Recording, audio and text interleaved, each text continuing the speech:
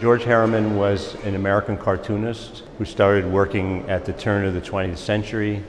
His most famous creation was Krazy Kat, which started in 1913, and he did it until he died in 1944. Krazy Kat is an interesting strip in that it has very much of a formula. There are three characters: Krazy Kat, Ignatz the mouse, and Offisa Pupp, who's a dog.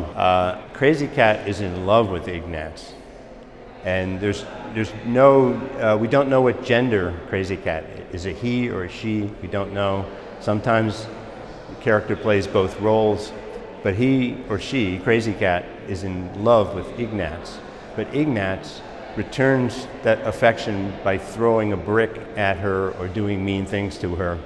And Offisa Pupp, who also is infatuated with Krazy Kat, his job is to protect Krazy Kat from Ignatz.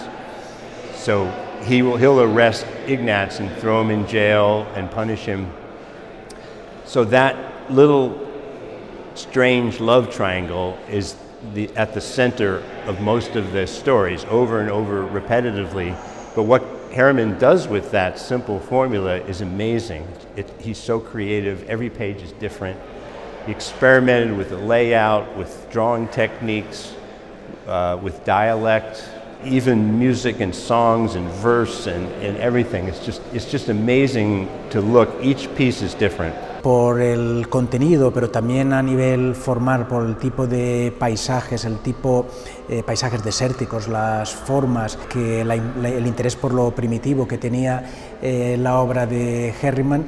De algún modo vemos que hay paralelismos y antecede algunas de las cosas que sucedieron o que fueron importantes para los artistas de vanguardias. No nos sorprende que Herriman haya sido la gran influencia desde el cómic en artistas o autores literatos o artistas visuales de vanguardia, desde Falstrom, que en concreto hizo una pieza literalmente refiriéndose a Herriman, o a T.S. Eliot, o el propio Picasso. Sabemos que Picasso y Gertrude Stein miraban bastante a menudo las tiras cómicas que le llegaban a esta desde Estados Unidos, y en concreto Herriman. No es la primera vez que el cómic entra en el museo. De hecho, en la colección tenemos obras de Nazario.